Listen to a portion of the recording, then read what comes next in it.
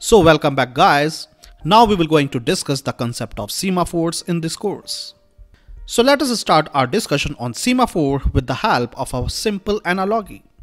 So let us take an example to start our discussion that you are throwing a birthday party and only 10 guests can accommodate in a party hall, right? But you were a bad organizer, or you can say you were a bad planner, and instead of 10 guests you invited 13 guests. You did not care about the maximum capacity of your party hall, right?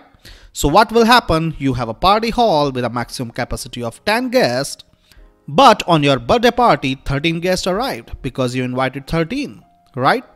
Now we have a strict restriction that if the capacity of the party hall is 10, that at any point of time not more than 10 guests can be accommodated into this party hall. We have to follow this rule, right? So now it is quite obvious that out of 13 guests, 3 guests have to wait outside, which is kind of a very disrespectful thing to do. The first 10 visitor or the first 10 guest has entered into the party hall and they are enjoying the party, whereas the latecomers, that is the 3 guests who came late, have to wait outside the party hall, right? Now this is quite a very obvious example and you may come across such a situation in a day-to-day life.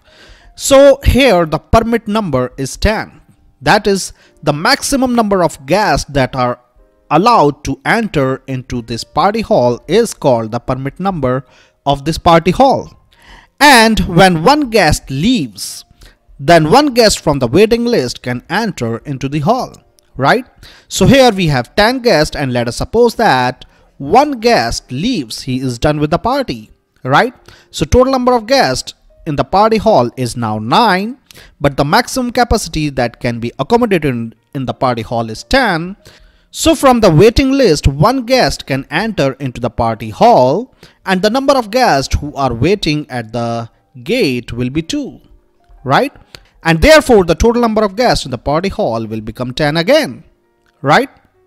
So you can see that as soon as a guest leaves, a guest from the waiting list can enter into the party hall, right? If there is a capacity in the party hall, a guest from the waiting list is allowed to enter into the party hall so that your party hall is full to its capacity, right? So this is where semaphores comes into the picture. Here guest corresponds to execution units. Execution units means threads, right? And here the party hall corresponds to critical section or a shared resource of your program, right? So semaphores have one objective. It places an upper bound on a number of users of a resource, right? Until now we have been studying that inside a critical section, only one thread is allowed to enter and execute inside the critical section at any point of time. But semaphore allows multiple threads T1, T2, T3 to simultaneously execute in the critical section in a concurrent manner. But semaphores places an upper bound on number of threads or users that can execute in the critical section. In this case, the upper bound is 10, right? So this is where semaphores comes into the picture.